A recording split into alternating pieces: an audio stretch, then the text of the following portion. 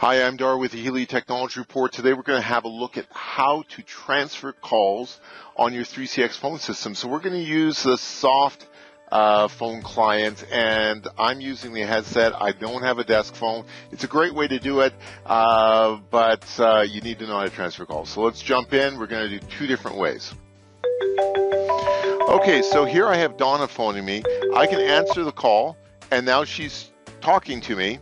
And now I want to transfer that. Now you can transfer this to another extension, or I'm going to transfer it to my cell phone here. So what I'm going to do is I'm going to go transfer, and I'm going to type my phone number here. Now I don't care if you guys phone me, but it's if you're going to phone me to chat, it's probably a waste of your time and my time too. But that's my cell phone number. So I'm going to press that. We're going to...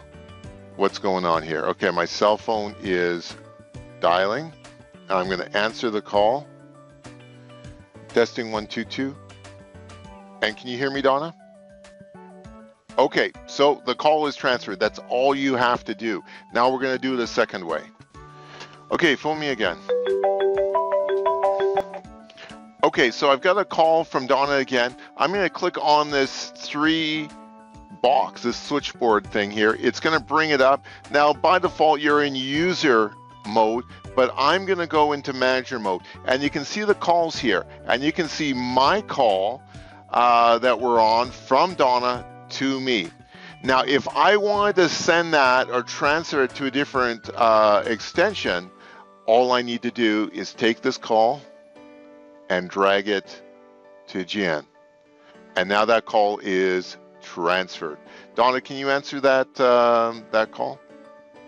You can see it's ringing here right now because Jan hasn't answered the call. Now the transfer is complete when he answered, and you can see here that Donna is now talking to Jan. So that was how to transfer calls on the 3CX phone system using these 3CX phone. You can find more great videos on our YouTube channel at www.youtube.com/HeliaCanada. Please subscribe, and thanks for watching. Bye for now.